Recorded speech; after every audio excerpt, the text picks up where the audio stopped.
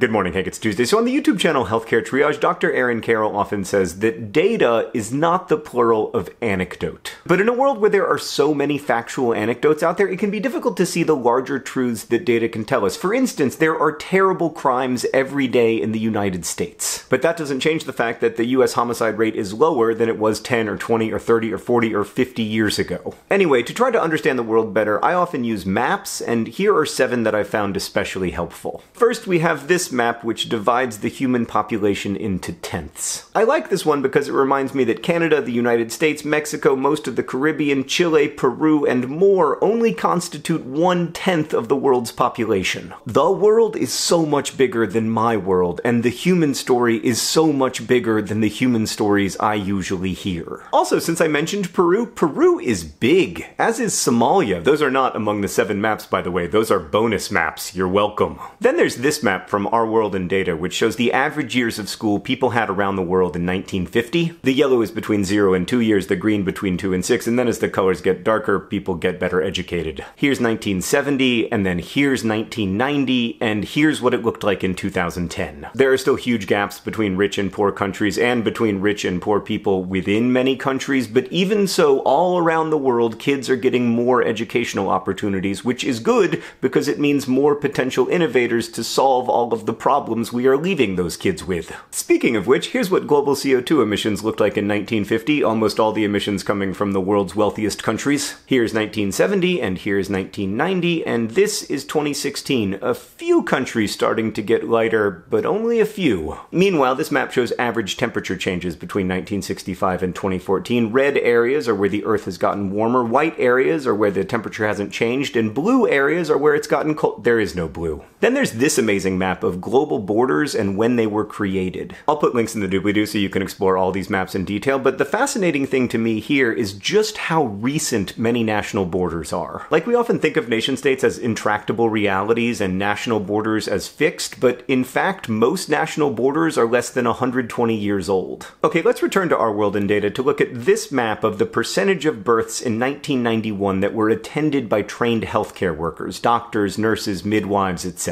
In Brazil, it was under 70%, in India 34%, in Mali 26%. Now let's flash forward to 2015. In Mali, 60% of births are attended by a healthcare worker. In India, it's over 80%, and in Brazil, it's over 95%. The benefits of this are staggering. 522,000 mothers died in childbirth in 1991. In 2015, 303,000 did. We still have a long way to go, but that is real progress. And lastly, let's look at my favorite map, life expectancy. I know this is a controversial position, but I believe that human lives should be long and healthy. Here's what global life expectancy looked like in 1980, and here's what it looked like 35 years later. All around the world, low and middle income countries from China to India to Peru to Angola have seen life expectancy go up by at least 10 years, and in some cases 20. So thank you, map makers, for giving me hope, and also, when appropriate, fear. Hank, before I go, one thing. I enjoy sponsoring AFC Wimbledon so much, and it has made me want to sponsor other things. So if you're part of a club or team or organization or whatever that could use modest sponsorship, like think high 3 digits to low 4 digits, email me at sparksflyup@gmail.com with the subject line sponsorship. And when I say sponsorship, I don't mean donation, which is a separate thing. I mean getting some kind of marketing value in exchange for the sponsorship, like our logo on your uniform or something. If it sounds like I said that to make sure I'm cool with the IRS, I did. But right, sparksflyup@gmail.com. I apologize in advance for all the awesome things I won't be able to sponsor, but I'm gonna try to sponsor at least a few things. Hank, I'll see you on Friday.